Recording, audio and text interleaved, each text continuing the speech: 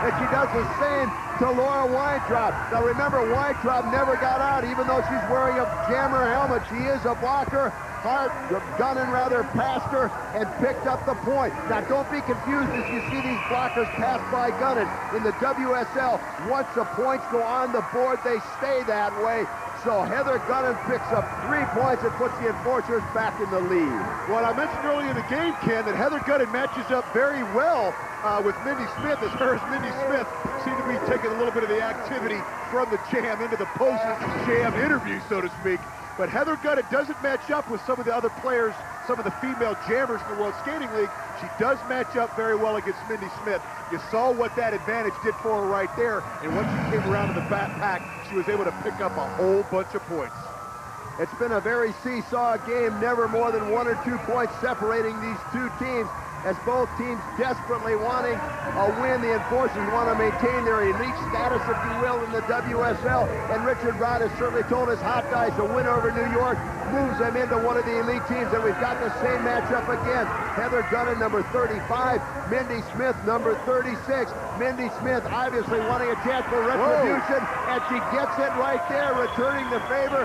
The big elbow drops Heather Gunnan to the track. And now it's Mindy Smith all alone, the only jammer out right now. You see Gunnan back up on the track, but remember, she has not left the pack. The pack went around and passed her. Heather Gunnan wearing a jammer helmet, in effect, is nothing more than a blocker. Mindy Smith now gets by big Janet Abraham. Trying to get by, a good job by Mindy Smith. She has passed Gunnan, she has passed Abraham for a point. Karen Magnuson now and Shelley Rosell both dropping back. We run out of time in the jam. Mindy Smith picks up 2 points for the Nevada Hot Dice. Well, the feud between these two continue, Ken, but I have to admit, I was just about to get ready to say that Mark D'Amato was making little Richard Brown eat my words, because I had said that the Hot Dice had gotten out to an advantage. But I didn't say it, but I had to eat egg on my face anyway, as Mindy Smith got the better of Heather Gunnan on that one. And these Nevada Hot Dice seem to have a little bit more in their bag of tricks than the New York Enforcers do, Ken. It's been a very seesaw game and a very closely tight fought game.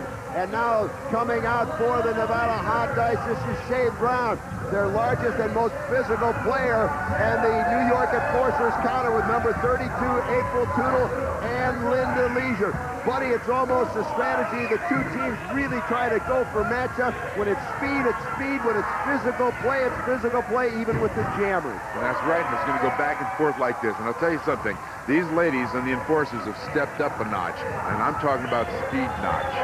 And we have talked about Shea Brown. Speaking of stepping up, buddy, Shea Brown in the last few weeks here in the World Skating League has really stepped up her game, become very much a complete player, showing a little bit more of the physical play we thought we would see from her at the beginning of the year. But right now having a tough time getting by the double block being set up by Shelley Rosell and Karen Magnuson.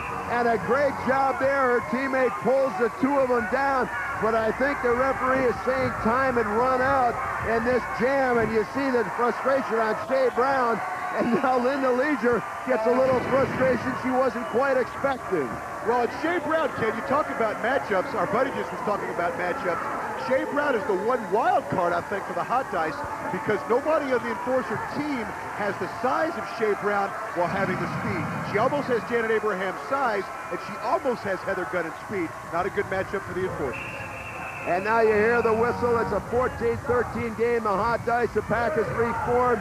And you see the New York Enforcer women now getting a little serious. They go with Karen Magnuson and Shelley Rosell. All in all, I think for the Enforcers, if you combine speed and physical play, these are their two best all-around jammers. And for the Nevada Hot Dice, the two leaders of the showgirls, Kim Hart and Laura Weintraub. Keep an eye on Magnuson, and both go down. The elbow, Magnuson goes down, but you see the determination as Rosell stays on her feet. Karen Magnuson gets up very quickly.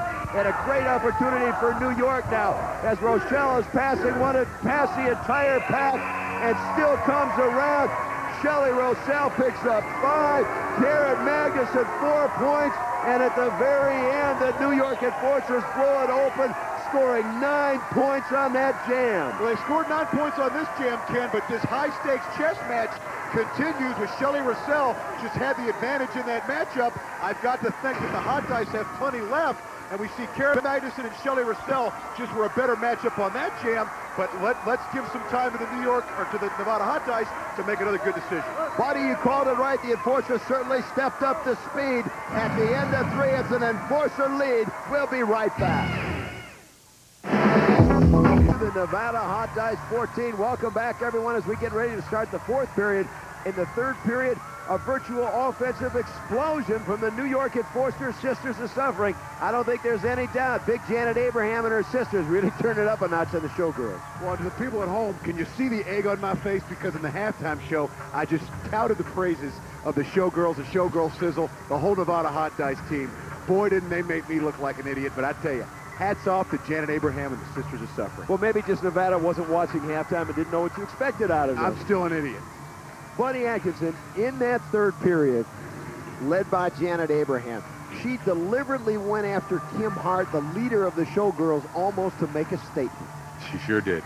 And you'll notice what happens here. She grabs hold of this girl real quick. Hart didn't even have a chance. Abraham got a hold of her. Look at this, down and hard. That was a mean play. Biggest lead of the end of the game for the New York Enforcers, up 22-14. You see the starting line start. That's the way we start every period. Number 13, John Morrissey, tried to go to the inside. Mark Webber put an end to that very quickly. And suddenly it's Tim Washington and Mark Webber. Webber leaves his feet, comes down with an elbow.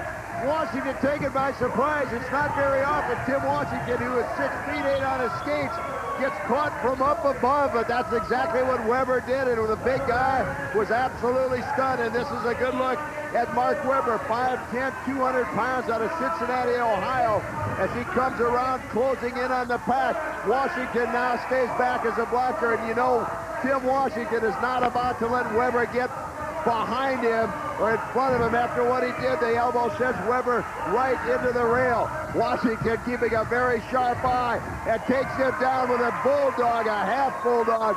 Washington stands right over him.